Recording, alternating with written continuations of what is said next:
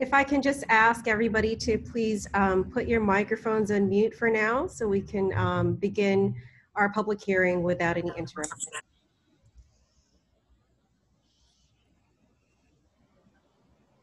Also, if you can go ahead and in the chat box in the Zoom room, if you can go ahead and just sign in your name and the organization you represent. If you don't represent an organization, if you could just go ahead and sign in your name for the sign-in sheet. Thank you. Mumble, mumble, mumble. Take your mask off. Can't understand anything you're saying. Mr. Stan Wilson? Okay, can you hear what I'm telling you? Well, yeah. Are you in a room full of other people or 6 feet away from anyone? Maybe people could hear better if you take your mask off. Unfortunately, I can't do that. Okay, all right, whatever. All right, we'll do our best.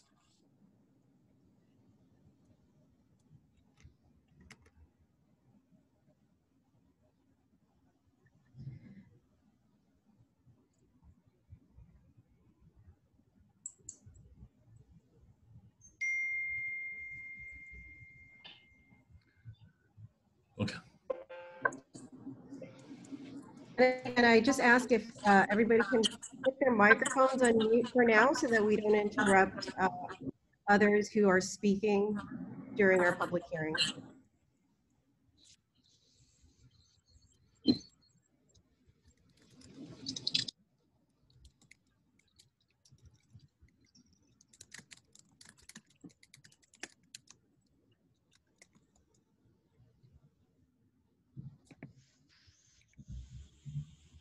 Okay, thank you everybody and welcome to the public hearing. I'm going to go ahead and turn over the floor. Getting some feedback. I'm going to go ahead and turn over the floor to our Director, Art St. Augustine, to begin our public hearing today. Thank you so much, Janella. It is 2:10 p.m.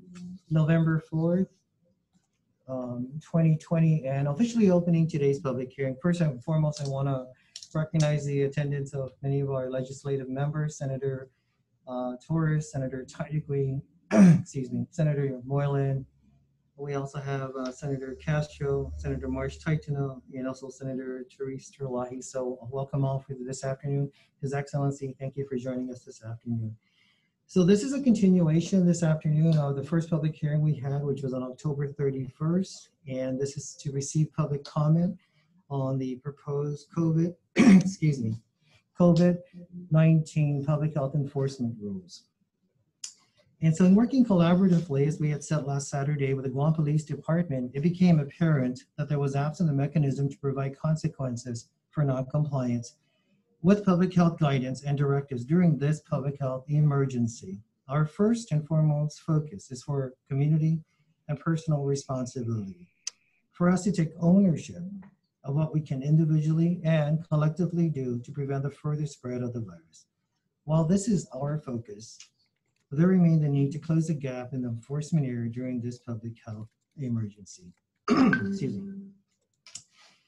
Therefore, the development of rules as they are in draft form are before us for public comment, and through the public hearings and submissions of comments to the email at publichealth@dphss.guam.gov, they will be received and reviewed with the intent to improve and or refine the proposed rules. Ms. Carrera is our Public Health Information Officer, and she will be facilitating the line of speakers for today's public hearing. And we also committed to, as those who were not able to speak at the Saturday public hearing and are on the list will be given first opportunity to speak this afternoon, and then we'll add on to the speakers thereafter. So I also want to introduce or have my staff from Public Health introduce themselves who are here joining us this afternoon. And if we could start with our deputy directors and also environmental health representative. So Hafaday and good afternoon. My name is Terry Uggan, and I'm the deputy director for the Department of Public Health and Social Services.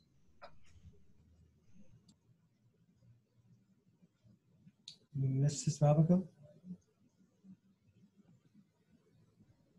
You may need to take your mute off. You need to take your mute off? Thank you. Yes, sorry. Good afternoon, everyone. My name is Rosanna Rabago. I'm the Acting Chief Environmental Public Health Officer with the Division of Environmental Health. Welcome. Thank you so much, Mrs. Ramago. We also want to thank all who participated last week. And also for all of you who are here with us today, we extend our appreciation for participating today. One, to let everyone know that the minutes from the Saturday public hearing and draft enforcement rules have been posted on our website. And also, just as a reminder that anyone who would like to provide written testimony can please do so at the email address publichealth@dphss.guam.gov. Thank you very much. And Ms. Guerrero or PRO, if you would please start the process of receiving public comments this afternoon. Thank you so much. And thank you to all who are here. Thank you, Director. Just a few housekeeping rules. We have a lot more participants in today's public hearing, which again is a continuation from Saturday's public hearing. So we're going to, if I can just ask everybody to try to keep it as short as possible, 3 to 5 minutes per speaker. And also, once again, I would just like to ask everybody to keep their microphones on mute so as not to interrupt those who are speaking and to be fair to everybody who has the floor while they're speaking. And once again, if you haven't already done so, if you can also please sign in the chat box your name and the organization that you represent, if there is an organization that you're representing today. I'm going to go ahead and begin with those who were in the Saturday public hearing observing, but we're not providing oral testimony. So I'll begin with our Committee on Health Chairwoman, Senator Therese Terlahi.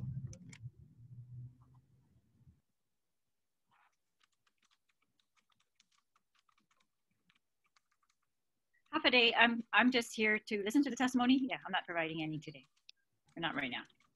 Noted, thank you, Senator. I believe Senator Tello Taitagui is in the Zoom room. If you would like to provide testimony, you may do so.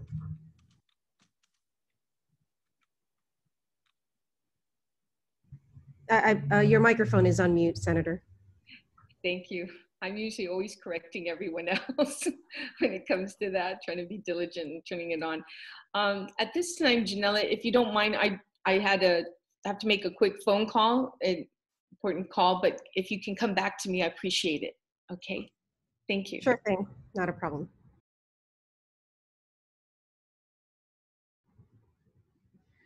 Senator Will Castro, I know that you provided some testimony on Saturday. If you would like to do so, I see you in the Zoom room. Thank you, Janella. Actually, I'd like to defer to other members of the participating public like I did last time, and then I'll weigh in. Noted. Thank you. Okay, and now I'd like to turn over the floor to Archbishop Michael Burns.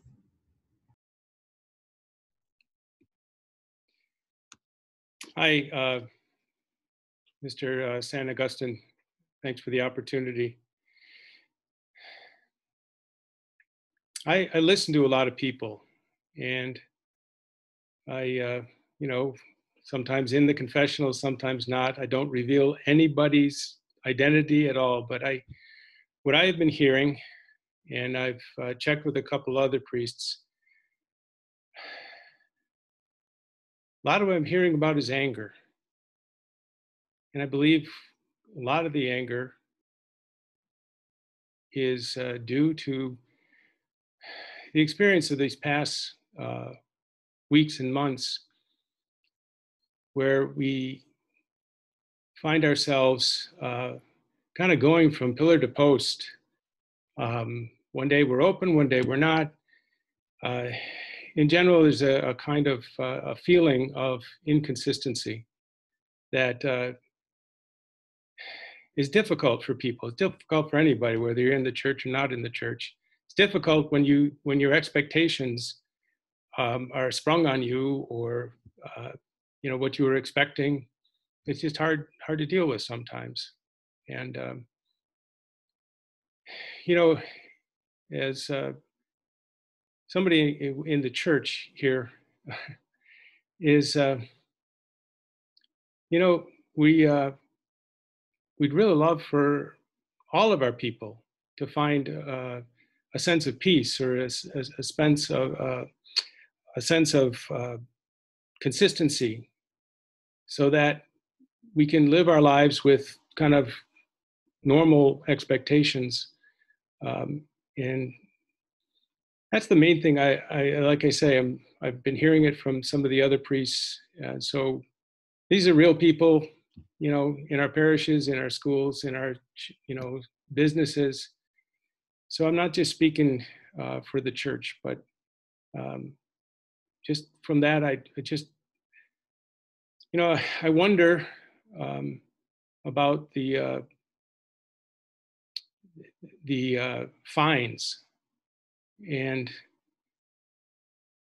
you know, it'd be, given my experience, I think it'd be helpful if we're going to go that direction, that we have it a moderate kind of something that, you know, just, you know, makes you sure that, okay, maybe I don't want to do that again. But again, that consistency of treatment, I think, is very important if we're going to go in that direction. Thank you.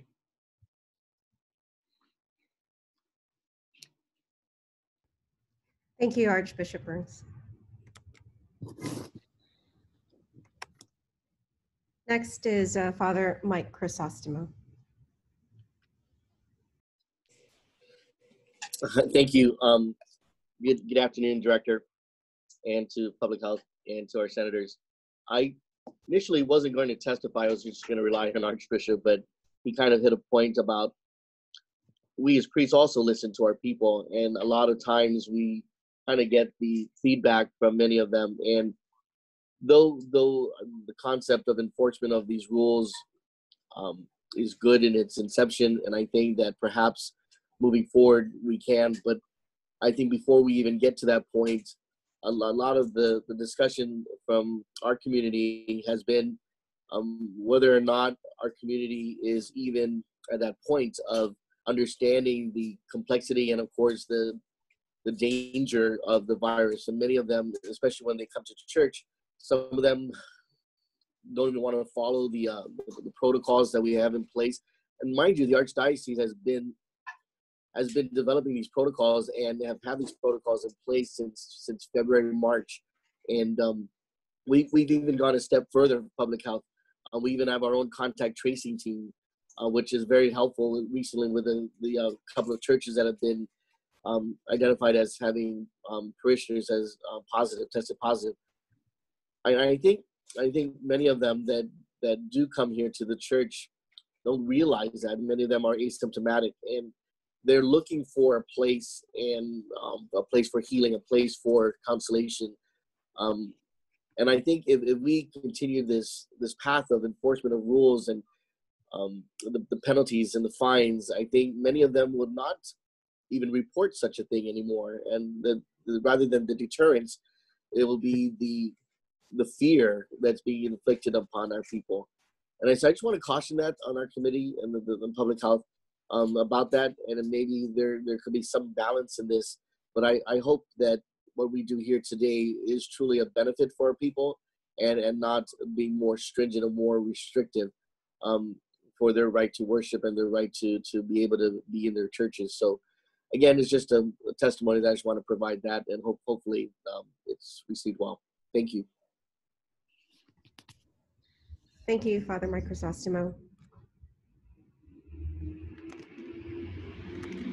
Next is Father Paul Goffigan. Yes, thank you. Good afternoon, Director St. Augustine and senators. And I'd like to thank the Director for really establishing some dialogue between the Department of Public Health and Social Services with the church, especially the Catholic Church. And we have come a long way in trying to establish our protocols, as Father Mike alluded to. The one thing that I still, and I've been harping on this from the very beginning, the very start of this pandemic, was that the Catholic Church does not belong in this venue where we're talking about businesses. The Catholic Church is not a business. And one thing I really want to stress is the danger when you start having guidelines for the public as a chair for the liturgical commission, one of the things the danger is going to be is when public health begins to dictate to the church on how it should celebrate its masses, how to perform all the different rituals.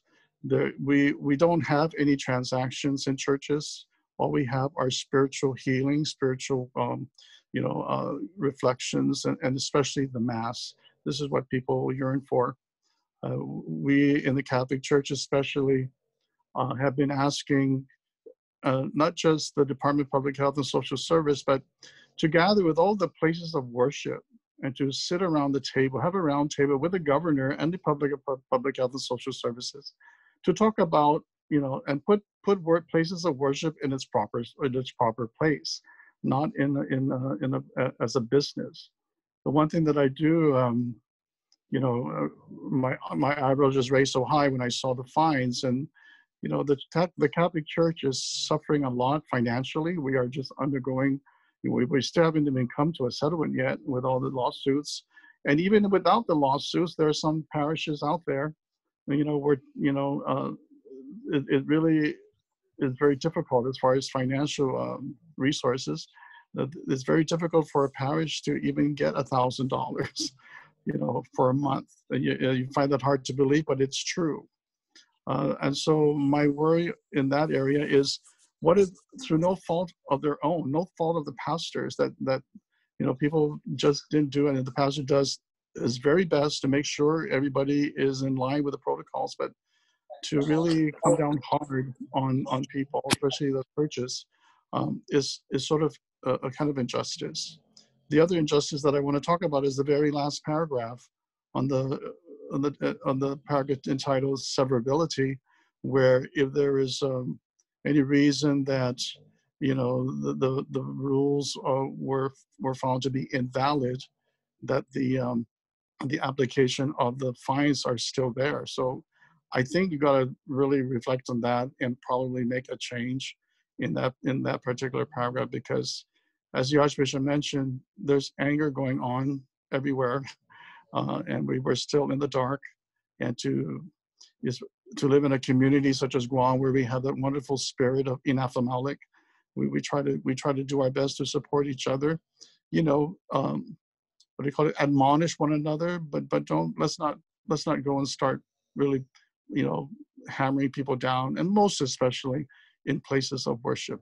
So my main comment is that places of worship does not belong in this venue.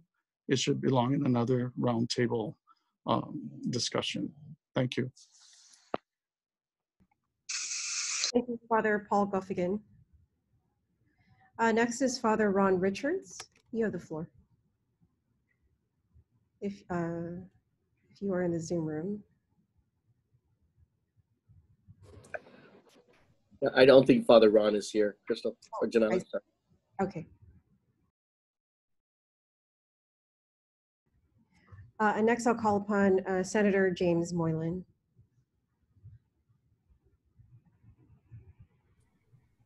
Thank you, Janella, Archbishop, Fathers, Mr. Director. Thank you for the public hearing. I appreciate that. I'm glad we're getting comments, and it's really important so the public does understand what the executive order is trying to do, and with the additional requirements or penalties being created. My concern, of course, is anytime we bypass the AAA process,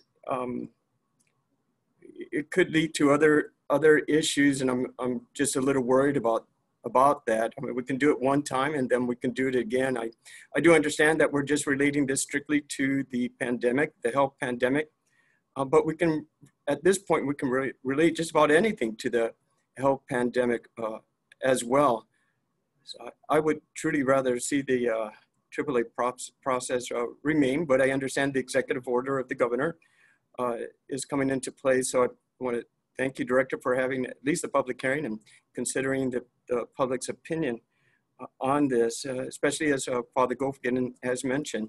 Maybe it is something we should consider that to accept the houses of worship and allow them to continue their process because they want to do the things right, and it will make it more difficult for the congregation then to consider this one more added measure to place upon them, and especially with our church at this time. Again, I'm just going back to this AAA process, bypassing it. Really, for me, it opens up a Pandora box. But I hope as the executive orders do continue, and possibly there are other things that need to be added, you know, maybe curfew, I'm not sure. But that I kindly ask, Mr. Director, that we continue these public hearings. If we can't have it, have it at Congress building here, then at least we can have it through the executive office with the concurrence of our administrators or the governor's directors. So kindly consider these comments, especially from our houses of worship, and to consider that in the plan and in the draft stage at this time. Thank you, Director. Thank you, Janella. You're welcome. Thank you, Senator James Moylan. Next is Senator Mary Camacho Torres.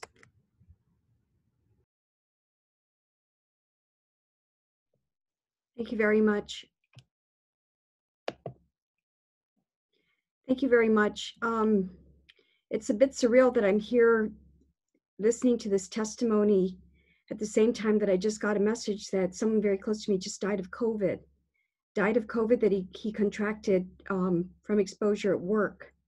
And Archbishop, I fully understand and support you, but what I wonder is, in the church community, those that are active churchgoers, is it safe to say that many of them are elderly and people at risk to begin with? I mean, can we just establish that as a bench line?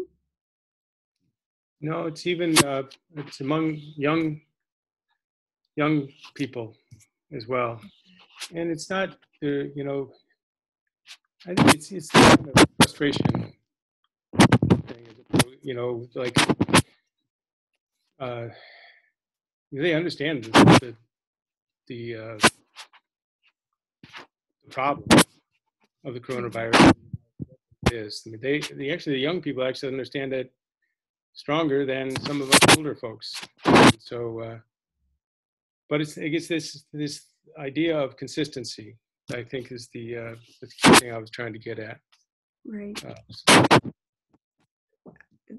What I as I'm reading the proposed rules and regs, you know, the purpose is very clear. It all deals with the protecting the public and promoting public health through implementation of procedures and guidances that are aimed at preventing the further spread of COVID. And while I know that what is also occurring in other jurisdictions that have been successful at curbing the rise in COVID is these types of measures. But I do agree, and I can sympathize with the frustration, and perhaps the middle ground here, or the understanding, is that where such fines and penalties will be imposed is where people are clearly violating the orders. And I say this with the understanding that there are many businesses and places of assembly, say a church, I call that a place of assembly, where guidelines are being followed, where stringent protocols are being implemented and enforced. So those types of places automatically would be in the clear to continue businesses and continue gatherings, whereas those that are not and clearly violating safety protocols would be subject to violations, citations, violations, and fines. And I think that's really the point of discussion that we have to have, is where do we delineate the establishments and places of gatherings and organizations that are fit to gather, fit to go, good to go, versus those that are violating protocols. And maybe that's the middle ground and the balance that we all seek. because I do see that in the world of where there are laws, fines and punishments is usually the remedy for violating those laws or restrictions. So it isn't unreasonable to not have fines where there's violations of protocols. But I think in this case, we can also establish where there are good, for example, where you are safe to open or given the green light to open, you will not be fined for being open. But if you clearly violate things while you're open, then you know that's where the public health has the authority to come in and enforce. I think, Archbishop, you know, I understand where we have to go. I mean, it's such a painful and frustrating situation that we're in. I think what's really driving all of this too is the lack of understanding. People are frustrated because they believe that, you know, they're not so convinced about the public health threat. And I think for many people that's the situation. But I certainly would want to work towards that balance. For example, where you can establish that people are abiding and being extremely responsible, the clearance should be given for them. And where those are not following protocols and clearly being reckless with public safety or threat to public safety, those should be cited in violation. And maybe it's as simple as that. But I mostly wanted to listen because I think that, you know, there is a way to incentivize people to behave or incentivize people to you know, seek a better understanding about this public health emergency, and to maybe focus us in on what the emergency really is about. I think that there's a disconnect there. But like I said, you know, maybe I'm being very emotional at this time because I've been to too many funerals lately of young people who have died from COVID, and I soon will be helping someone close to me bury her husband, and it's just, he was fine 2 weeks ago. He, you know, absent COVID, he would be alive today. So it's a reality, and we have to find that balance. But thank you very much. Amen. Thank you, Mary. God bless you. Thank you, Senator Torres. Senator Titagui, I'm not sure if you're ready to provide testimony. I know you mentioned that you were on a call and we could circle back to you. Oh, okay. I'll come back to you. Next is Senator Kelly Marsh-Titano. There's Masi for that. You know, I mostly wanted to listen to the public as well, but I do have a couple of concerns or questions. It does seem that with all of the executive orders and some of the other directives, that for a lot of people, you know, this is just a lot. And to try to feel like there's clarity, that they understand exactly what all the expectations are at this particular time. It just seems that somehow we need to, especially if we're looking at any sort of penalty, to be working ever harder at providing that clarity. One of the things that I had brought up the other day was when we were updating the pandemic plan or creating a pandemic plan out of the other emergency plan, there was this hierarchy or this chain of communication. And so while I appreciate that information comes from the governor's office, information comes from DPHSS and so forth, I'm curious where we are in the activation of this chain of command, because when we were talking about it, it was to try to get information to all corners by having all religious leaders, all certain community leaders and so forth be able to be imparting the same information. And I'm just not sure that we've fully activated that. So perhaps for the DPHSS director, he could clarify if that has been activated, if that's something that's being continued to look at as being activated in the future to help provide clarity and fuller understanding of where we're at each day.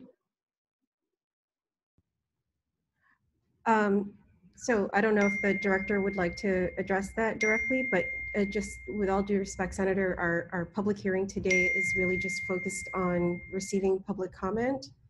Okay, well, I'd like to then put in a comment that from the public's perspective and from an elected leader's perspective, it doesn't seem like the full chain of command is being provided for this information. And I thought it was a very good plan, like it made a lot of sense, that everybody was going to be saying the same thing and that we were going to be doing this across a breadth of the community. So my testimony is that we need more of that, because it does not seem that there's enough. The other is, and I'm not sure if I missed this for Saturday, but as we're looking at this, it seems to make sense to have, especially with the lack of full understanding of all the different directives right now, but to have a warning at the very least first before we start getting into penalties. I think perhaps for most of the community, the desire is there to be compliant. And so I think a warning is fair first, to make sure that this person has heard, they understand, they've been informed. And then if we are to consider penalties, to consider penalties after what is considered a fair number of warnings, whether it's one or more. So those would be my two comments, since some of the others were addressed already. Seduas Masi. Thank you, Senator Kelly Marsh Taitu.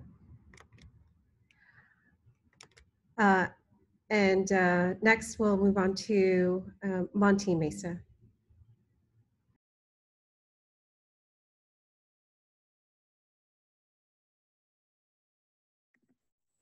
Hi, good afternoon.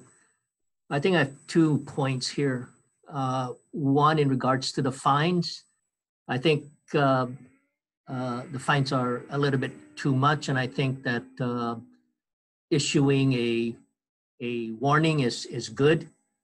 But I think the fines, especially at this point in time when businesses are continuing to suffer, and they're all trying to stay in business and try to generate as much business as possible, that putting fines will continue to burden the businesses.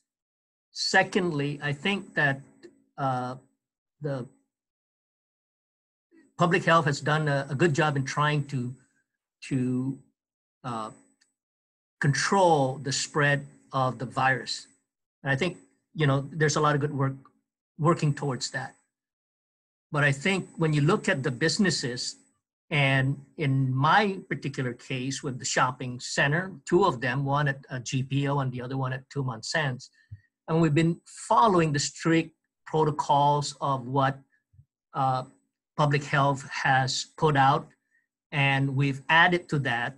We've submitted those to public health for review, and we also invited public health to come down and inspect our social protocols.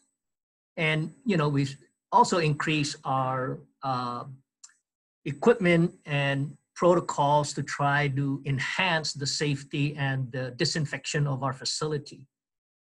now that I see that, okay, some businesses out there maybe not following all the safety protocols that they've had put through or are following public health's protocols. Yes, you guys need to go out and do your work to police this, to make sure that everyone is following. Now, you know, I know several other businesses are in the same way, continuing to follow the public health rules and regulations, to include enhancing some of that protocols to ensure the safety of their employees within their businesses, so that if it's safe for the employees, it's also safe for the customers to patronize those particular businesses. And I think we've been in this track for the last 7 months. You know, our business, GPO, TSP, we've learned a lot. We've continued to adjust. And I'm saying, you know, we're complying. We're also communicating with public health to ensure that we're up to date, and that, you know, thank God so far, you know, we have no virus spreading within our facility or within any of the retail stores or with any of the restaurants. The opportunity that we're asking here is to allow the restaurants to have dine-in service. And this is where, even if it's at the 50% seating capacity, this will go a long way in keeping these people in the restaurants employed, but also keeping the business to remain in business. They can't operate. The restaurants, no restaurant in Guam, as a matter of fact, will continue to operate with a 25% revenues that they can only generate. This cannot continue. And so far, at least I visited several other restaurants, and they're following the procedures that public health has put through. And if there is an issue, they mitigate it quickly, they shut down, they do what it takes to get their businesses back on track and reopen after they cleared all their protocols. And this is the way it's got to be. We have to live with this and continue to operate, because we can't afford another shutdown. And really, with imposing those fines, if you know, it is the prerogative of public health to implement it, and we will abide by it. But we are looking that we hope that it's not a shutdown mode that will be implemented soon, because we don't know what rules and what new rules and regulations that public health would need to set up. So I hope that you guys would consider, again, looking at some of the businesses to be reopened, like not totally reopened, but at least the seating dine-in capacity for the restaurants need to be reviewed. I think we've done great with the retail side, and I think majority of the retails I've been observing, not just at GPO or 2 months ends, but are following the rules and regulations currently being imposed by the public health. Thank you. Thank you, Mr. Mason. Senator Tello Taitigui, are you ready to provide your testimony now? Thank you so much, Janella, and for allowing me some extra time. You know, I'm going to also provide some written testimony too, for the record. But in the meantime, there's some concerns I have with this, with the rules and regs. And definitely because the process that we're going through right now is kind of, it's a little bit different. You know, this is usually done by the legislature. And there's some questions I have with regards to this kind of process that we're doing it here. But nonetheless, we're here today, and I do greatly appreciate everything that public health has done to try and keep us safe and provide health care for our community as well. But there is something in the rules and regs that concerns me. Like most rules and regulations, they have a statement that says, and this is section 428106, B, letter I, and it says, for the first offense, such person shall be guilty of a violation punishable by fine not to exceed $100. So my question is, who determines if it's $50, if it's $25, if it's $10? Because it says not to exceed 100. So anybody has the authority to decide what amount they want to do, want to implement other than $100. So there's question to that. And if you want to be consistent, yeah. Of course, it was mentioned on the last meeting that we had here, who do you have to enforce these rules at public health? Right now, you guys are so tight. Issues with staffing, funding is a major issue. You know, so I don't know how or if you have a plan on how you're going to fund this, and that would be my first question to the director. Where's the funding coming to enforce these rules and regs?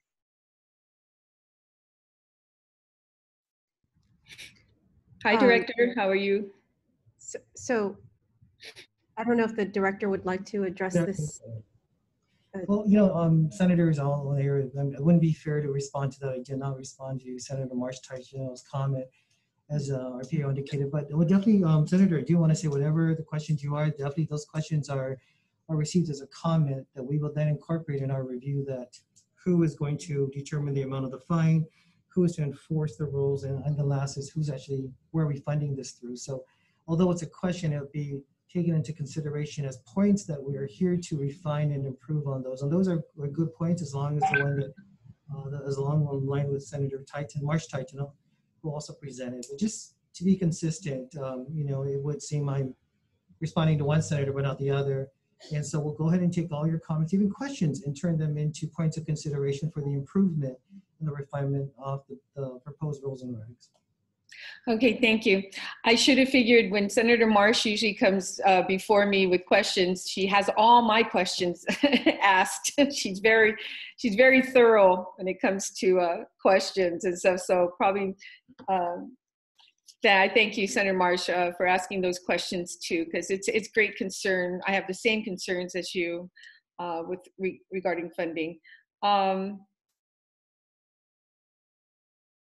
Okay, as well, it talks in section 428106. It's very broad, very broad. It allows the Department of Public Health to implement any kind of rules and regs. When you look at section B, where it says public health emergency declare, okay, any person who violates a failure to obey any guidance or directive issued by public health authority with respect to COVID-19 public health emergency declared in Executive Order 2020-03 or any extension thereof shall be punishable as follows. You can put anything you want in there. I mean, we can sit here and talk about these fines, but anything that was you put in these executive orders or you follow suit with, it's very broad, and I think that everybody here who's here to testify should at least know what you plan to put, what rules you plan to put into place. So that would be very helpful. So other than Senator Marsh's questions, and that last question, I appreciate it, to hear back from you before anything has been implemented. Thank you. Thank you, Janella, for the opportunity. And again, I appreciate the hard work that DP Public Health is doing, and to the staff there too as well. Hi, Rosanna.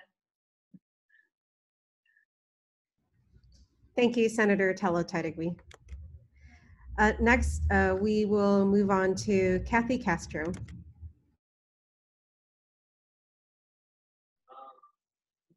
Hi. Good afternoon. I'm just here to listen and monitor. Thank you. Thank you, Ms. Castro. Next is Colonel Frank Flores.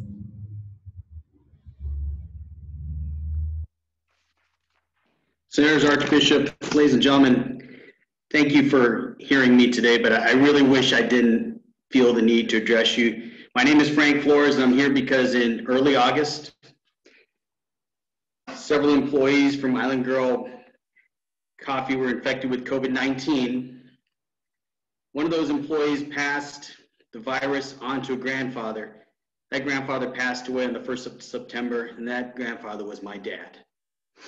So I'm here today because I'm outraged. I'm really angry. The measures proposed are weak. They create a bureaucracy of checks and rechecks, and those measures are going to drain public health and Guam Police Department from critical public safety work they should be doing. And the proposed 3-strike tiered policy, it's tedious. It anticipates that people will violate P-Corps restrictions, that businesses will violate these restrictions. And those businesses who abide by the rules, God bless you. You should be allowed to continue to operate freely. But I'm tired of hearing about violations like in McCrouts, where inspectors and police officers have to go there 4 times. I'm tired of the Chamber of Commerce instead of penalizing and doing something about these businesses, giving harshly worded speeches. And since so many businesses are following the rules, there's clear evidence that following the rules is a choice. We need to make the ramifications for disobeying these rules severe, because these violations are getting people killed. This amounts to manslaughter. If, for example, I handle explosives illegally, I cause an explosion, the debris hits and kills a woman or child half a mile away, that's manslaughter. The same should be true for P-Corps business violations. When we can link COVID-19 violations and virus spread to a death, what do? What do you do? The consequences for failing to obey these restrictions have killed and will continue to kill people. And business owners, again, the media, and say things like, we've not seen the numbers anticipated, or that these people would have died anyway. They haven't been in my shoes, they have been in my family's shoes. How about if we take your loved ones and we expose them to the same conditions my family has been exposed to these last few weeks? What are you going to say when the virus claims somebody you care deeply about? A wife, a husband, a child. So I have a couple of suggestions. 2 of these are soapbox suggestions. Please stop politicizing this issue. It's disrespectful to us who've lost loved ones. Shows a weakness of character, a desire for re-election, desire to remain in power, political advancement. It's very self-serving, and with all due respect, it's inappropriate right now. The Chamber of Commerce and business community need to police their compatriots. Rallies, harsh speeches, motorcades, it's a waste of time. With all due respect, a waste of time when nobody's policing these other businesses. And instead of a 3-tiered system, create a one-and-done system. A system where a business license is revoked immediately, and then 4 days later, a board that consists of someone from Public Health, the Guam Police Department, Attorney General's Office, Rev and Tax, and then include the family member who's lost someone from COVID-19, let them determine permanent revocation. These are tough times to call for courage, and this is the courage. These decisions might not allow you to get reelected, but these decisions are going to save lives. And I saw the courage in the face of the responders who took my dad to the ER. I see it in the face of the National Guardsmen and women who are at our hotels. And I'm impacted by this personally. This affects me deeply. I'm disgusted by businesses who take the half-a-day pledge, use photo ops to advertise their business, where they still take risks with our lives. So if this goes the way traditional public hearings go, the outcome's already been negotiated by all the powers that be, and nothing we do in this forum will have any bearing on the law. And the businesses that I mentioned are probably going to go on to their social media accounts, and they're going to say that they didn't do anything wrong. They'll do a press release. They're going to lie to protect themselves. So if you're wondering what I want out of all this, you know what I really want? I want my dad back. But since the good Lord says that's not happening, I'd like justice. I'd like to prevent further loss. Thank you for your time.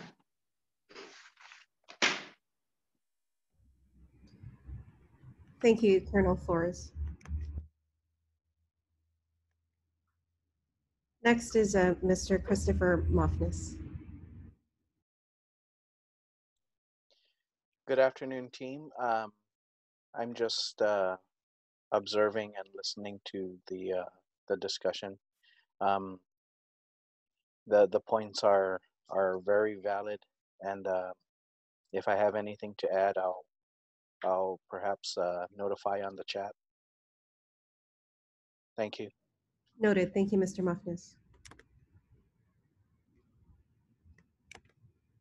There is a Jen in the Zoom room. I didn't see Jen sign in the chat box, but I did want to call upon you. I'm not sure if you're just here to observe or if you wanted to provide testimony. Can you hear me okay? Yes. Okay. Yeah, no, I am just here to observe. My name is Jennifer Ross, and I'm with Ross Hearing Aids. And we're very, very concerned about the situation. As you know, we tend to work with primarily people of an older age group, and we want to do everything possible to follow the rules and make sure that we've protected not only our staff, but the general public as well that comes to us for better hearing. So I'm here just to observe and to hear what your plans are. Thank you. Thank you, Ms. Ross.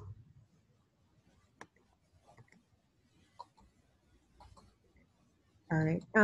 And before I move on, we did just have some people join in the Zoom room. If you haven't already done so, you can just go ahead and sign in the chat box. Next is Mr. Stan Wilson. Unmute. Can you hear me? Yes, we can hear you, sir. Okay, I have several issues. I want to start with the people that are supposedly going to give these citations or whatever they're going to be called. Number one, are they going to have a proper ID? Are they going to have some kind of uniforms? Are they going to have some kind of training? And do they really expect they're going to go into people's homes without a court search warrant?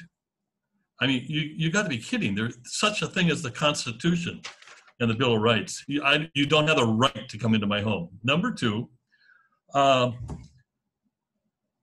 activities that are allowed and not allowed over the last 8 months have been a moving target. So I would like to see what acts are an act that can cause a fine to be levied against somebody.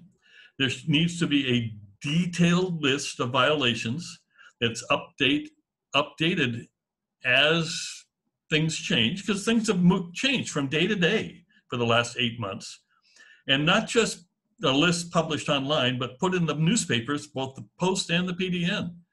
I mean, you can't expect the public to keep track of, oh, the parks are closed, oh, the parks are open, oh, restaurants are open, oh, no, they're closed again, oh, it's takeout only, oh, no, if they have outside seating. I mean, the rules change every day. You need to have whatever is a violation of these rules clearly outlined and published. The fact that this public hearing is being held with the suspended administrative adjudication law is kind of a farce. I mean, the fact is, Guam has been under emergency, I use that word strongly, for about 8 months and running. And the public, the thing that the governor put out the other day says that that was suspended because it would hinder or delay the implementation. It indicates to me that there's a total lack of planning by the governor's office in public health. You don't think ahead. You didn't think up months ago that you might have things that you might want to do. So this is an emergency on an emergency. It's outrageous. The last public hearing, at least of what was reported in the paper, because I couldn't get on, there were people that talked about, what do we do so that I can turn in my neighbor? So we have neighbors turning neighbors in? That sounds like something right out of the Adolf Hitler or Pol Pot playbook. I mean, it's obscene to think that people are gonna report on their neighbor's behavior. I mean, you know, responsible citizens should, of course, follow certain basic parameters. I'm not sure what they are. But the fact that people can be turning other neighbors or friends or enemies in is kind of ludicrous to speak of. And I think that there's been, you know, generally a lack of proper behavior, or I don't know how you want to say it, for the last months, people not following the rules. But I mean, go back to the beginning. What happened weeks after this whole thing started? A huge portion of the governor's office was at a funeral in Agate or Umatic or whatever that was in the South, and nobody was wearing a mask. They were all hugging each other, and nobody was held accountable. Nobody in the governor's office, to my knowledge, was ever held accountable for that behavior. How do you expect the public to behave if the leaders don't behave? The governor's son was in a widely circulated picture of a party with 20 people, nobody wearing a mask. Are you joking? I mean, come on. Oh, so the special people get to not follow the rules. Anyhow, this is crazy. If you're going to try and find people, and people that are out of work and haven't, you know, you really at least ought to have a clear set of what a violation is. And that's never been done. I mean, I don't know what I can do and what I can't do from day to day. I guess I'm done. Nobody cares, I'm sure. Bye. Thank you, Mr. Wilson. Next is Miss Jackie Suzuki.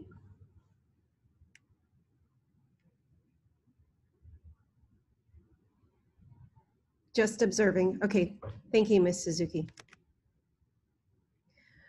I see Mr. Rob Weinberg. I'm not sure if you're here to testify. I'm just observing. Thank you. Thank you. And then I see that Miss Jennifer Ross has a question. Yeah, I do. Yeah, Stan mentioned something about people are just going to come into our homes or something of that nature. Was that ever part of the plan? Or were you talking about the general public in terms of how their behavior in the general public, perhaps not wearing a mask while in a public place or something of that nature? Or was there some plan to go to people's houses? I'm sorry, were you directing that question to public health or was that to Mr.? Who do I direct it to? Because Stan Wilson made the comment that there was an idea of going into people's houses, and I was curious to whether that's a plan. That's something that's been discussed, and I don't know who to address it to because I am not sure who is creating this this plan. So okay. So Ms. Ross, with regards to your question, again, what we'll do is that is a concern that will be used in the refinement of the rules and regs. It is so that we can reflect the comments made and make these rules and regs even better.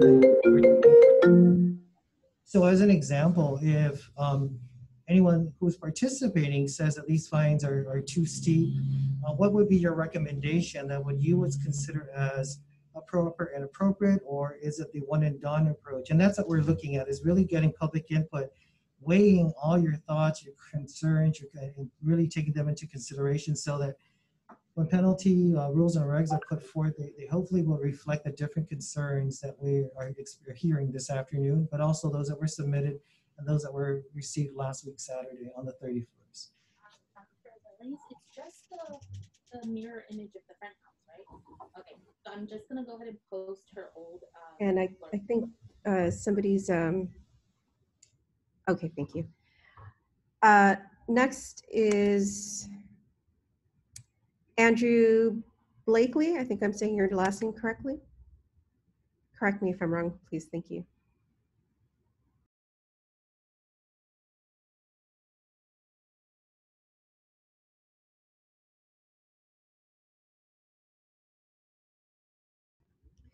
Mr. Andrew Blakely, you have the floor next if you would like to provide testimony.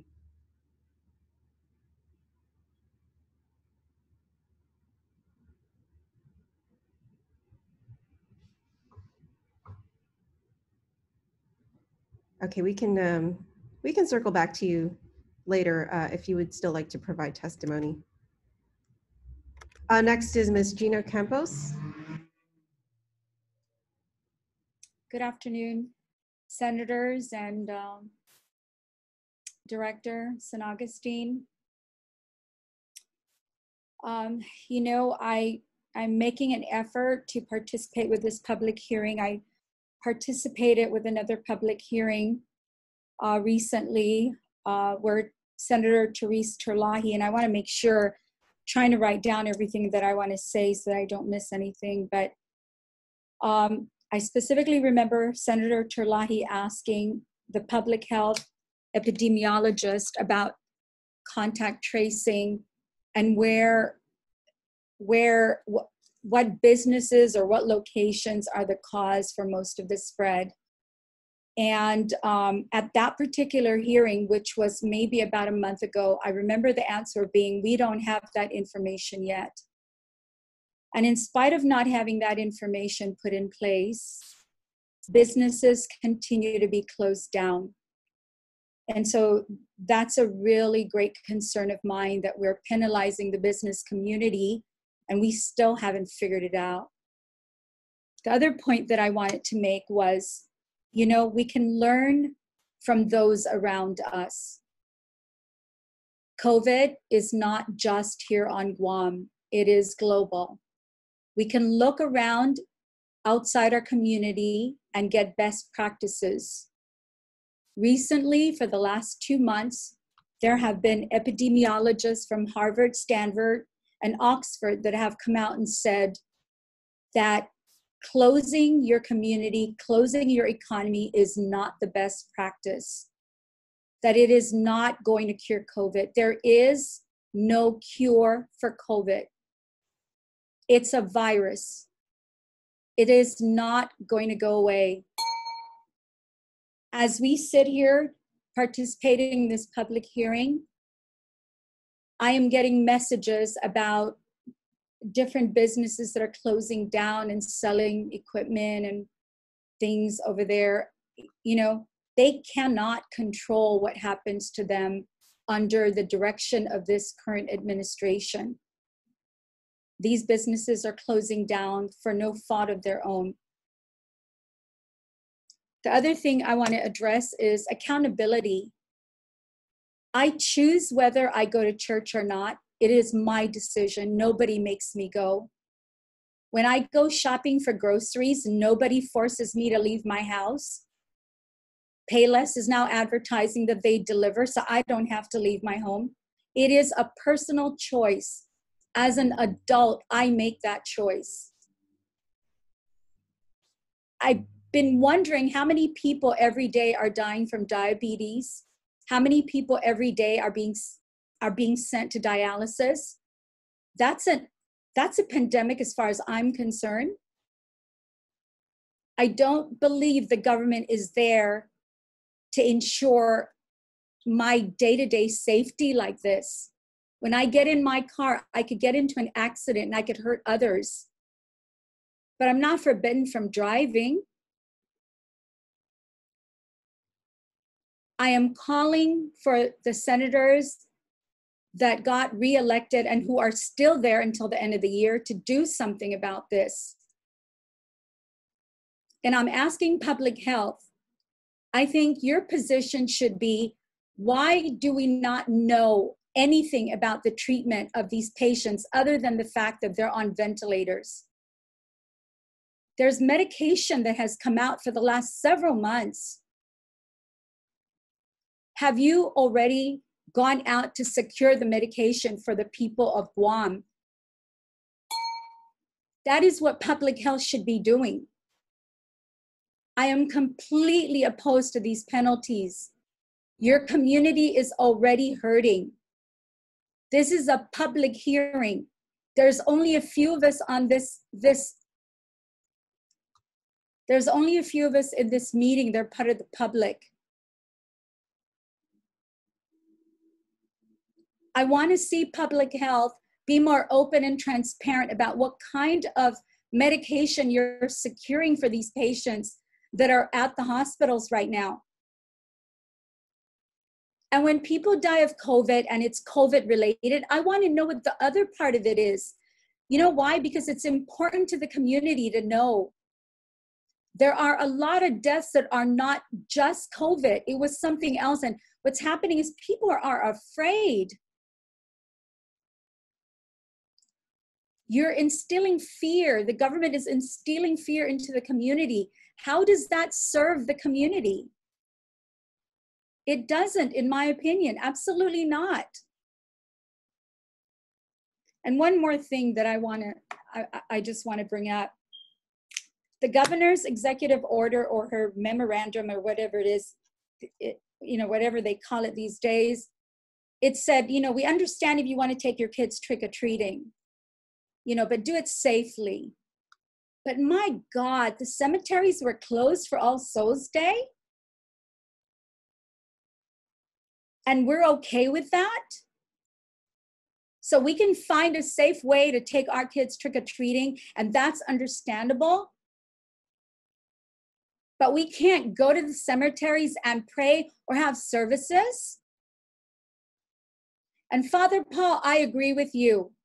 The church should not be listening to any of these executive orders.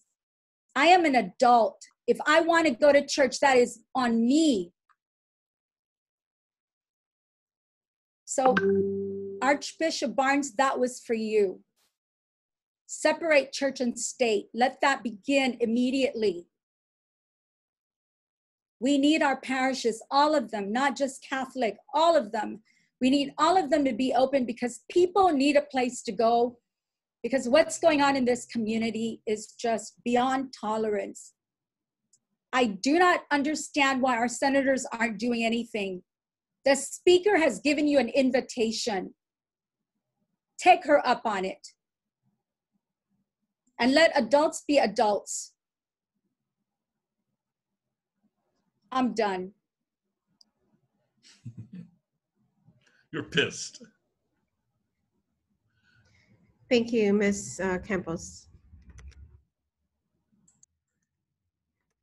Next is, and I think we just had one additional person join us in the Zoom room. If you haven't done so, if you can kindly just sign into the chat box, your name and the organization you represent, if there is an organization that you represent. Next, we have Jerry Toves.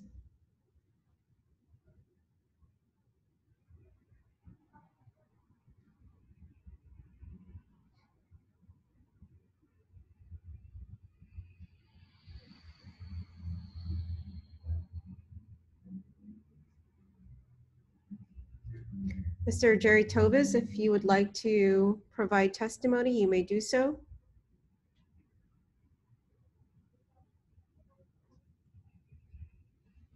Okay, we can go back to you later. There is a TS in the Zoom room.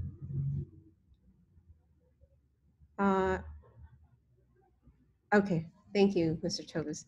There is a TS in the Zoom room. If you would like to provide testimony, you may do so. If you can just please state your name for the record.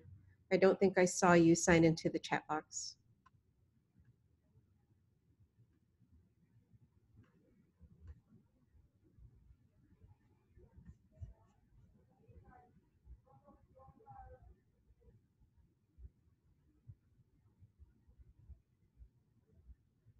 Okay, if not, Dr. Samir Ambrali.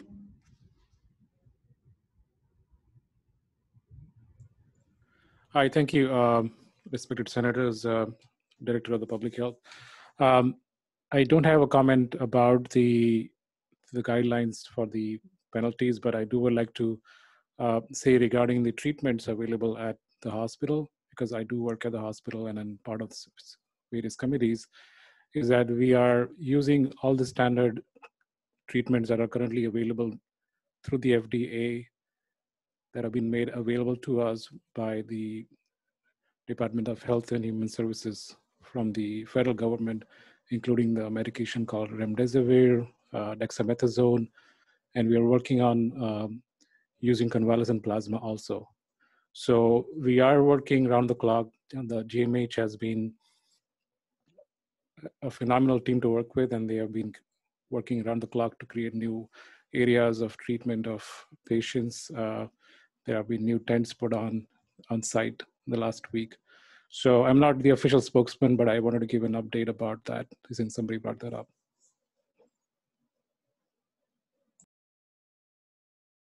Thank you, Dr. Umbrelli.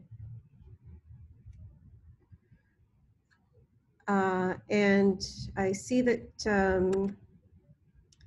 Andrew Blakely has been in the chat box, also providing some comments in there, and just wanted to give you another opportunity. If you would like to provide some comment or testimony, you may do so.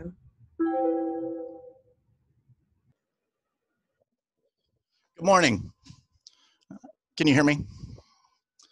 Yes, we can hear you. Great. My name is Andy Blakely. I'm a nurse practitioner. I work in an emergency department here locally. I'd like to just go on the record and say we have plenty of anecdotal evidence, albeit a little different than our Guam community, that lockdowns don't work. We see this all over the United States. We see this in Sweden. We see case reports declining in both of these areas where they have not handed draconian and heavy-handed lockdowns to the community populace. I read over the potential fines, which seem very draconian and kind of targeted towards a particular populace. As some have already said, the discussion about these fines and the nature of them needs to be further delineated. Groups of 5 people, let's just be honest. I just don't see the implication, and I don't see how you're going to enforce that long term.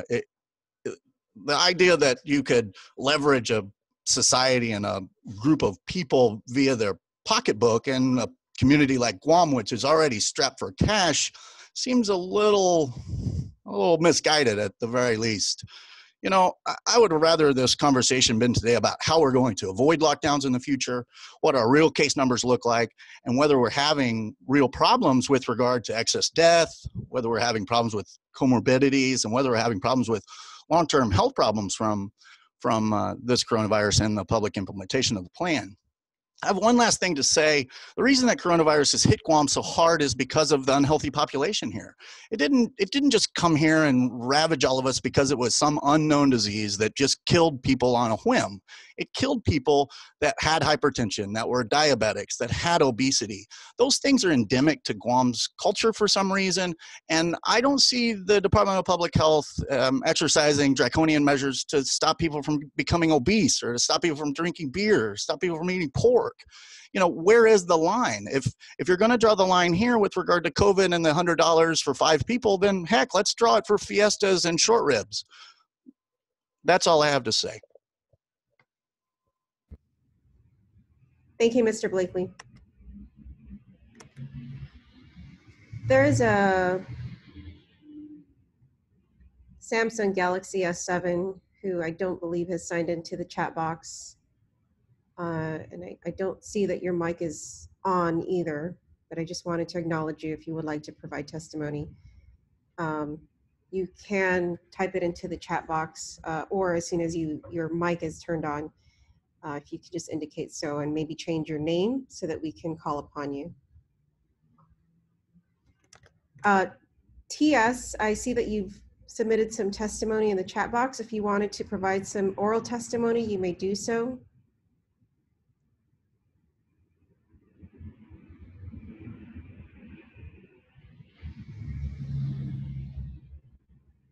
Okay, if not, I believe Senator Kelly Marsh Tysono noted that she wanted to add one more thing. Yes, in reading through the draft of these rules and regulations, it just seemed to me that there's a lot of liberal language, and it's just a broad sweep. And Senator Taitigui mentioned some of this as well, but these terms that are on, well, the first page of it, where it says these rules and regulations shall be liberally construed, and in section 428105, where it says DPHSS shall use every available means to prevent the transmission of COVID-19.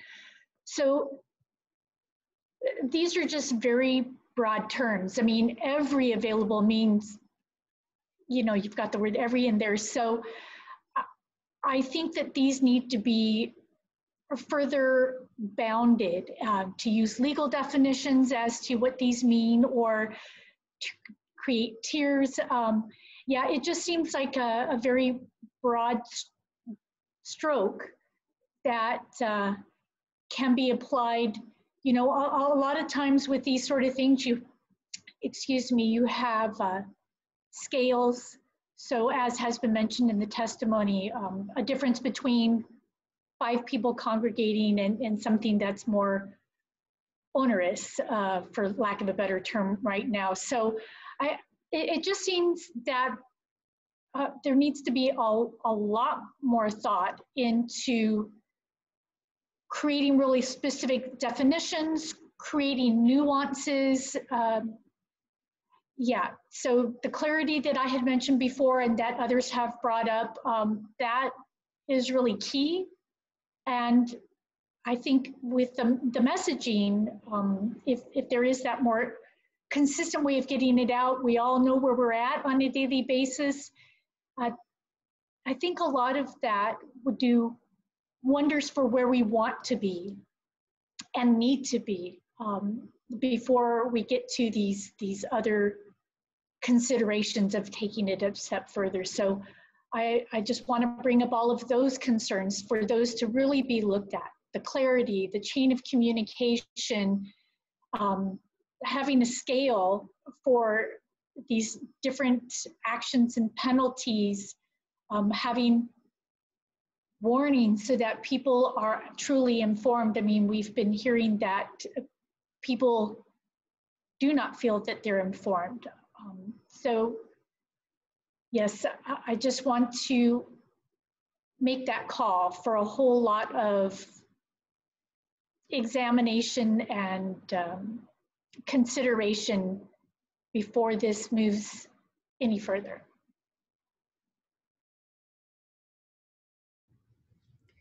Thank you, Senator Kelly Marsh-Titano. So I've called upon everybody that's listed in the Zoom room so far. If there's anybody else that I might have missed, please feel free to go ahead and make a comment. You may unmute your mic if you have any testimony or comment you'd like to provide. And just to note, we started at 2:10 because we had a 10-minute late start. We will be here until 4:10 p.m. Excuse me, Janella, I have one question. Yes. You know, somebody just typed on here, Christopher Moffness, and I think, you know, I don't know who governs this particular item, that if I have a loved one that's at the hospital, I cannot go there to see that individual, even if I were willing to sign a waiver, making it my responsibility if I got sick, whether it was COVID or whatever else. And I'm wondering, how much longer is that particular mandate going to be in place? Because just this week, I received calls from 2 individuals, close family members of mine. We have a family member that is in the hospital and they couldn't go in there at all. And it causes a lot of stress and anxiety. And who implemented this and how much longer is it going to be in place? And at what point will individuals be allowed to make their own decision about whether or not they want to go in there and sign whatever waiver you guys come up with, saying that I will take that into my own hands. It is my responsibility. Director?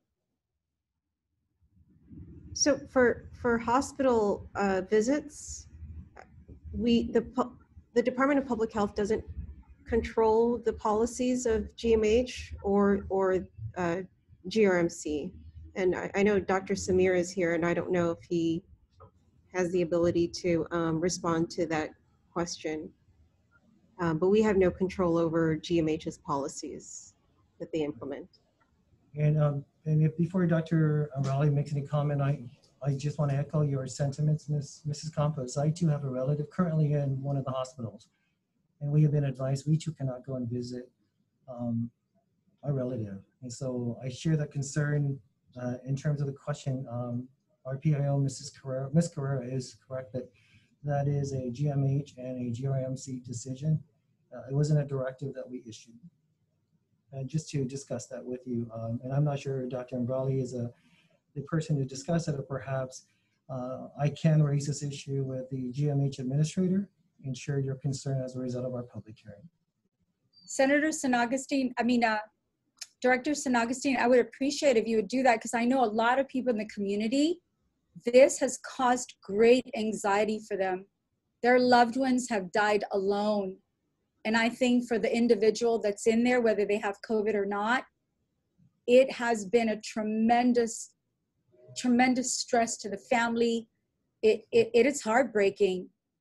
If you're not the person that we should ask the question to, then maybe the senators can find out for us, because I think it's unbelievable that we continue to allow that.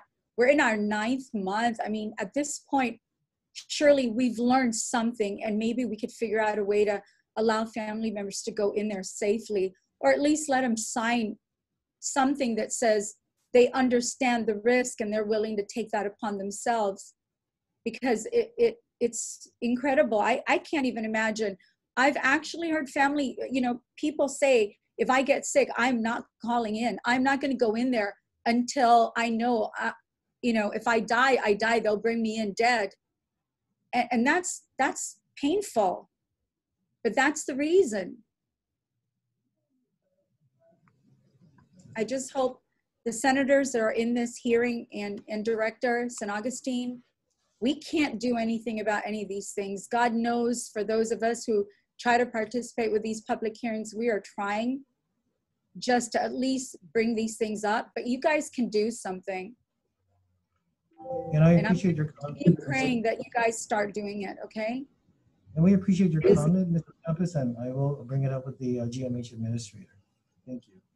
I'm not sure Dr. Imbrali wanted to further comment, but I will bring it up with the GMH administrator and share your concern. Yeah, can I make a comment? Couple of comments rather. So yeah, I mean, we all are worried about families and caregivers not able to visit patients in the hospital, because we understand that it's a crucial support system that we need to incorporate. But during these hard times, the risk that is real because of the high community transmission, I think the administration is taking these efforts to protect the patients in the hospital as well as the staff members. And one way I think we can see that these policies will be reversed is when we have low community transmission, our numbers come down, and that will be happening through the various guidelines that we have been advised about. Now, the flip side to it is, we also, I'm an oncologist, and I have patients who need certain procedures, which are usually day procedures at the hospital, and they're also scared to go into the hospital because, they are worried about getting COVID.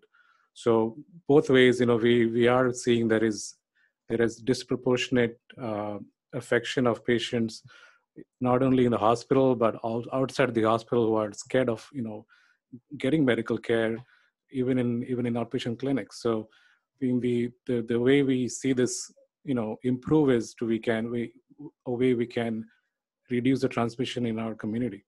Now, coming back to the topic for today's discussion about the penalties, and I've had a chance to look at it now. I think, if you look at our cases, I feel that the penalties are going to disproportionately affect the socioeconomic class of patients that possibly have no income or have very little income to pay these penalties. And the second and third incidences, when you are thinking about possibly imprisonment, I think that would be really a sad outcome for these populations. So I would consider we try to look for alternative scenarios of, encouraging social distancing rather than penalizing somebody for having gatherings. I know we are possibly running short of ideas because of these high numbers, but I feel there is going to be a disparity when you try to apply these penalties. I have patients who can't afford $20, $40 of copay for medical care, and if such patients are, put at risk of more penalties and possible jail time, it's really unfortunate.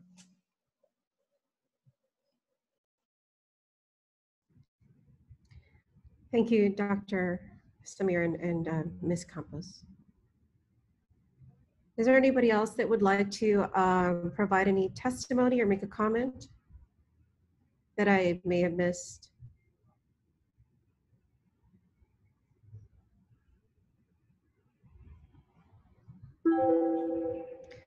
If not, I'd like to just use this opportunity to just inform everybody that if you don't want to provide oral testimony, you may also provide written testimony through our email address. That's publichealth@dphss.guam.gov. We are accepting written testimony until 4:10 p.m. today. Again, that's publichealth@dphss.guam.gov, and it's in the chat box as well. We've also posted the draft rules, draft enforcement rules on our website. The link is also in our chat box. It might be a little difficult to find because there was a lot of comments in there, but it is in our chat box, as well as the minutes from the Saturday public hearing. And then the minutes from today's public hearing will also be posted on our website as well, as soon as that is available. So for now, I guess we'll just wait until if there's more testimony from anybody in the Zoom room right now, if you would like to do so. But we are here until 4:10 p.m. So if you would like to provide further testimony, you may do so. You can just unmute yourselves.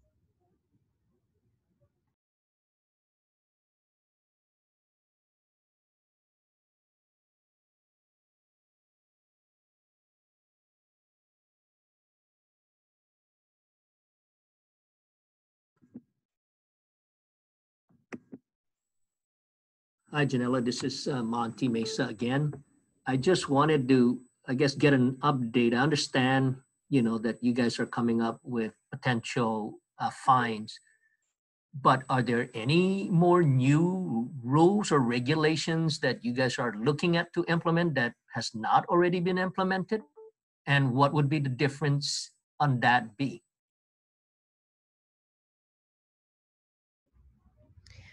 Thank you. Go ahead. Go ahead, sorry. Or the bottom line here is that you guys, to keep people in place, is to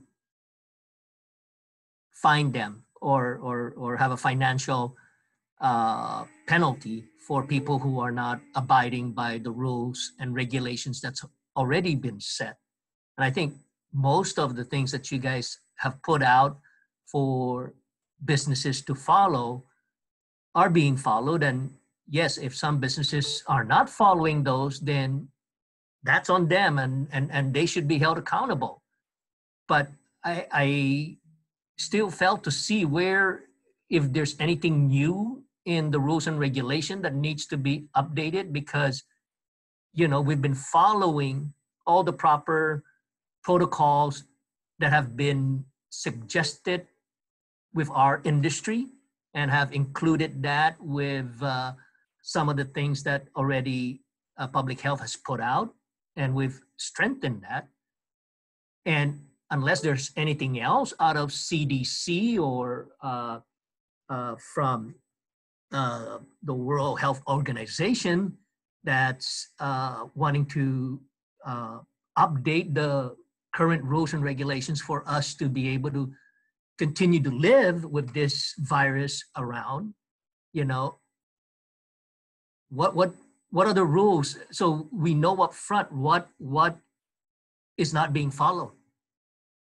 Because you know, as I listen to all the other comments, you know, we're back to, again, certain individuals not following the law, so to speak. And yes, there's citations for that if you are speeding. So there's rules and regulations set for that. Now, for this particular instance, you know, we all support the effort that we're all trying to do to minimize the spread and not get people to be sick.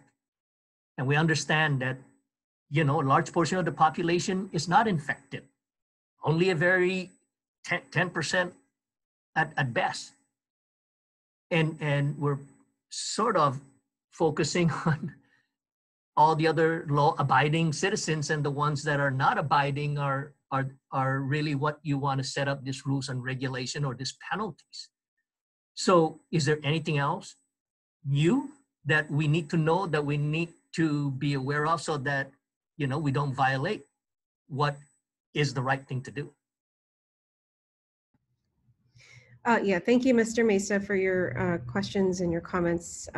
We are taking note of them. And again, as the director had mentioned, we're receiving your questions as comments, and they are being recorded officially for the record. And just to be fair, we aren't particularly answering questions, as others have also asked questions, but we are taking them for the record, and will be included in all the comments that were provided today.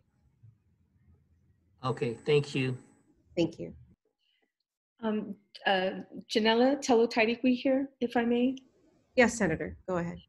After this is done, the public hearing of both days, will there be a time in which we can submit written testimony that you receive before deliberating on how you're going to move forward? What's the procedure after this hearing? Okay, so I did answer this question in the first public hearing. So to be fair, I will answer this question. So after today's public hearing, and after receiving all the written testimony, we will refine the draft enforcement rules. We will then send it to the governor for her concurrence.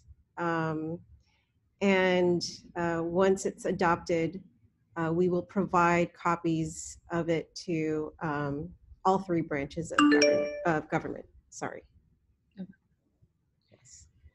Janella, is there any time frame? Because as you mentioned, some of us might be providing written testimony. Are you going to leave a window for anybody who wants to submit written testimony within the next 4 days or 5 days before you go into deliberations? So written testimony is up until 4:10 p.m. today. Okay, today. Okay. Yes. Thank you, yes. Janella. Thank you. You're welcome, Senator. We do have one individual who just entered the Zoom room just about a minute ago by the name of Espenson. If you would like to provide testimony, you may do so. We just ask that you please state your name for the record.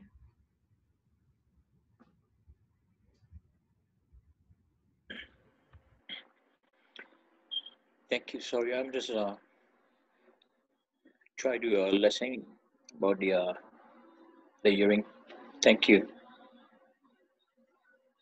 I'm Espenson Hyman from Senator Glenn Rachel office. Thank you. I'm just try to listen what the meetings is all about. Thank you. Okay, noted, sir. Thank you very much.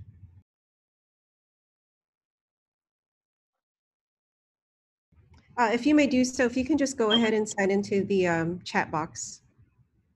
Okay. Your name and the office you represent. Thank you. Thank you.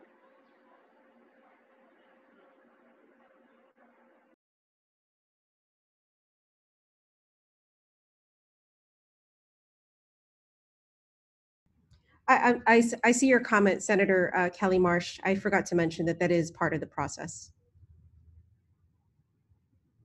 there is a legal review as part of the process.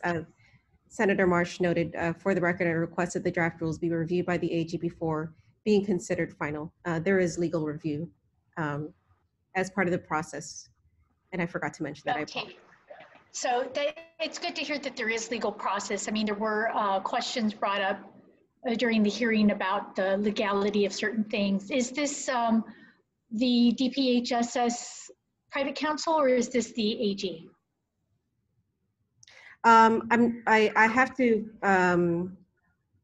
I think Director St. Augustine might have stepped out for a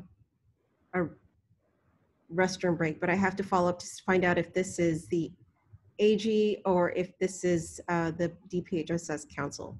I'm not sure which one, but I'll have to find out for sure which one. Okay, so yeah, if it isn't the AG, I mean, my request would be that the AG, given his authority, be the one to opine even after the legal counsel of DPHSS.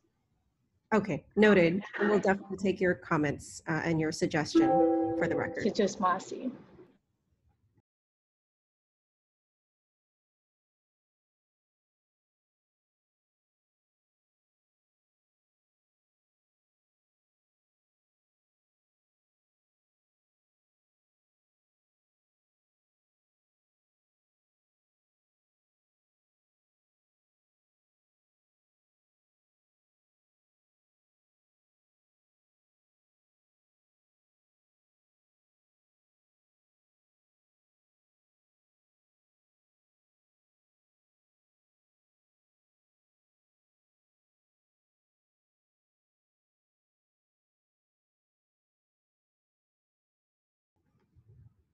Oh, I'm sorry. I think I was on mute when I said that we will take your suggestion for the record. I'm not sure if I was on mute when I said that. Thank you.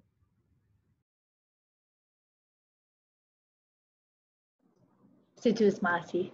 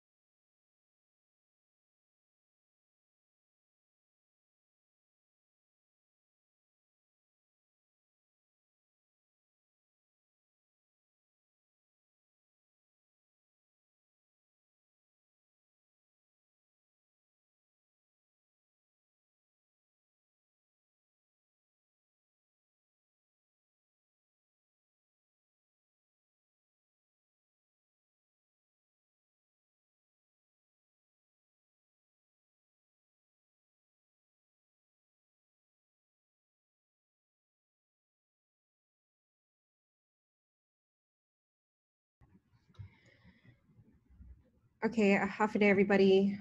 Thank you all for your patience and sitting through our public hearing with us, especially those who stuck with us through the entire nearly 2 hours. It's now 4:02 p.m. We're getting close to 4:10 p.m. I just want to remind everybody again that our draft enforcement rules are posted on our website. That's dphss.guam.gov. There's about 8 minutes left. If you want to submit your written testimony, you still may do so. The email address is publichealth@dphss.guam.gov. I just want to thank everybody again today for participating in the public hearing and for providing all of their testimony today. We will take into consideration everybody's testimony for the process of refining the public health draft enforcement rules.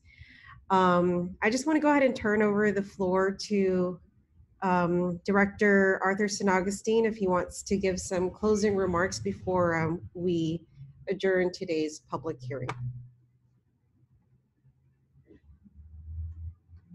Sorry about that. Thank you, Janella, for that. First and foremost, I want to thank all those who attended this afternoon's public hearing. It's an opportunity for you to provide comments, and definitely that's what happened this afternoon. We received comments from various perspectives, and we respect the varying perspectives that were provided this afternoon. And we will take your comments that were orally provided. We have comments that I understand are also going to be received through our website or our email address. We will take all those comments and weigh them, including the need for education, more education, public awareness, perhaps giving a warning versus the first penalty being assessed, and even looking at the amounts. There were so many different comments, concerns, and points brought out this afternoon.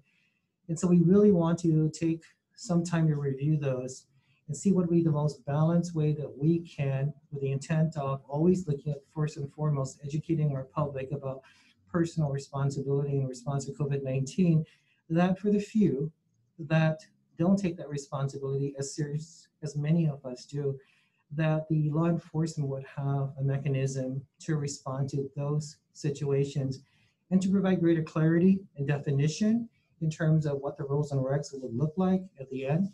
So I want to thank everyone again for your thoughts and your sharing this afternoon. I know the hearing doesn't end for 6 minutes, but I do want to thank you all, and Mrs. Rosanna Robigo, who is the Chief Administrator for Environmental Health, will remain till 4:10, as well as Janella, to take any final comments or share your thoughts before we officially close this afternoon's public hearing. But I want to thank all the senators who joined us, and as well as our community, His Excellency Archbishop, and all the members of the clergy, and just really the community for coming out and sharing your thoughts and your concerns. Sizos Masi.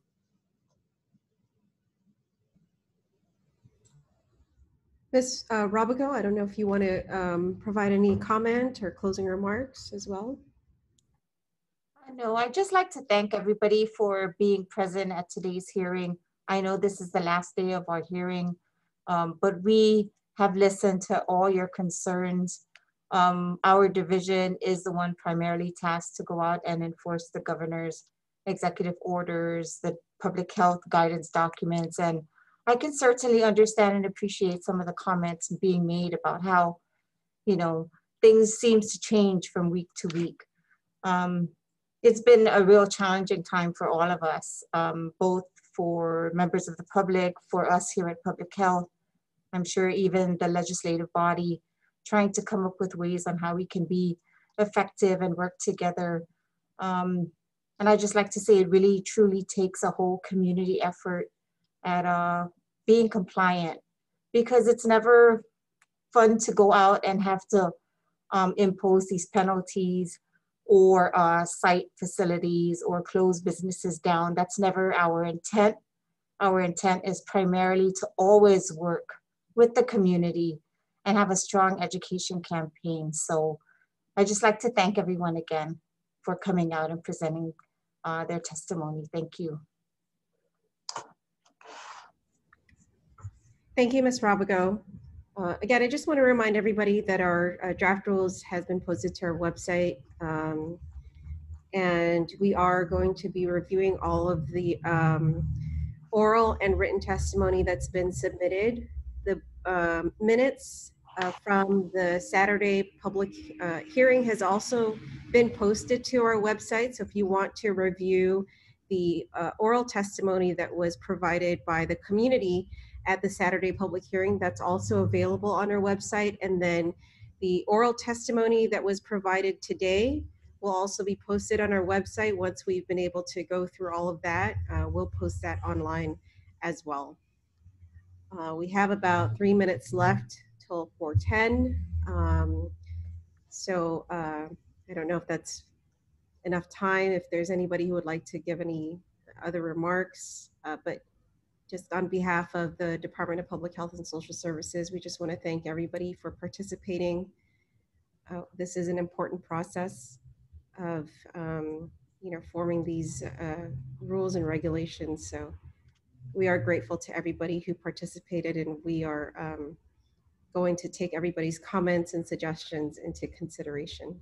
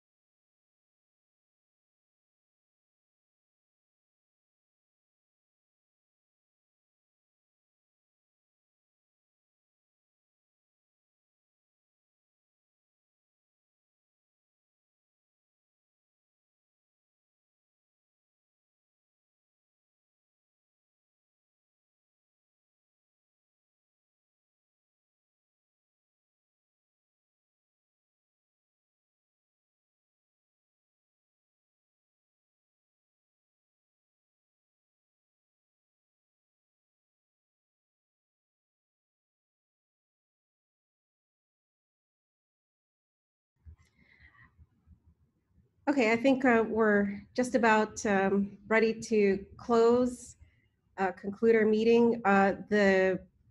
Again, just to let you know, the draft rules, enforcement rules is available on our website.